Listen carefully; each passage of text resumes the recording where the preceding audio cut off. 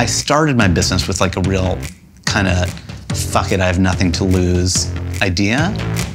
I got fired from every job I ever had. I was sleeping with everybody in the office. I found myself at 27, unemployed, unemployable, and I was like, I guess I'm gonna try to be a potter.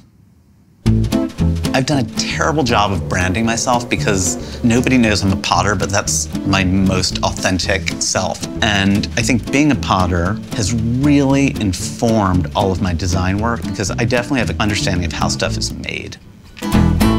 When I started, there was nothing, me and clay. And it's like my world has gone like from this to like this, and it's crazy.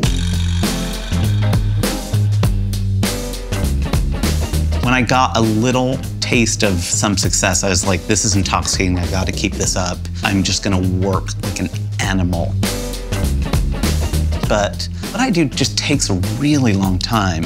I have an idea for a product and it'll take a year to get it into my physical world, perhaps. Like that banana. That banana. Yeah, that's a good year from like brain to reality. It's maddening. It is absolutely maddening. Oh, hello, Janine. Oh, hi, Jonathan. How are you? I'm good. I'm liking that it has that like YSL 70s vibe. It does. That is sassy. It's really weird because I have a real company now. Like, never occurred to me that I would be responsible for all these people. Unfortunately, some of the people are in the room, so I'm reticent to be sincere, but I will be for a moment. It's kind of incredible. I feel somewhat parental, and my job is super social. I come to work every day, and it is a scream. We shriek with laughter. Is that true, Ryan? It's kind of true. Whoa. It's very organic and loosey-goosey, and I try to keep it that way. It's the en vogue paradigm, free your mind and the rest will follow. I feel like if I were too structured, it would all fall apart. Picture. I see all these kids today who like come out of school and are like, here's my like plan. These are my goals. And I think that's cray. I've failed so many times in so many epic ways. I mean, I've learned everything I've ever known from failure. Failure is the key to life.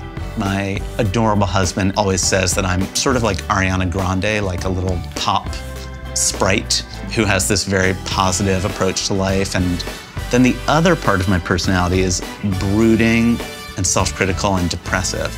Those are two essential parts to being a successful creative person. You gotta have both. I think like a high self-esteem is the enemy of creativity. You need to loathe yourself, be tortured with the idea of why you might be a failure and try to overcome it, like at every moment. If you could just use Adobe Illustrator. I wouldn't use anything else. You know, we're predominantly a design studio that only uses the Adobe Suite.